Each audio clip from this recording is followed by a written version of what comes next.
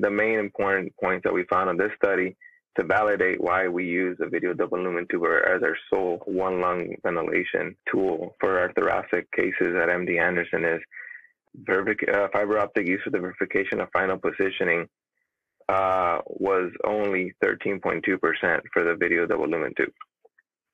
Of course, the standard double lumen tube needs fiber optic positioning 100% of the time.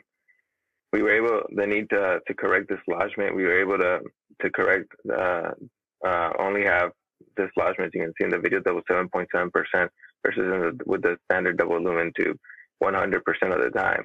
So only only 1 out of 13 times that we need to use a fiber optic bronchoscopy to correct the dislodgement.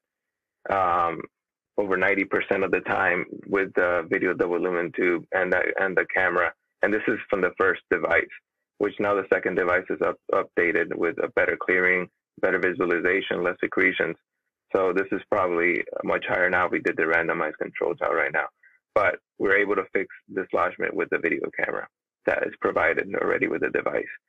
For warning dislodgement, as you can see, we're able to forewarn dislodgement, which, like I said before, is imperative for us because we want, when you're in one lung ventilation, we don't want to provide intermittent one lung ventilation, especially during crucial parts of surgery, especially during a bath or especially during a robotic surgery, as it can be extremely detrimental to the surgery.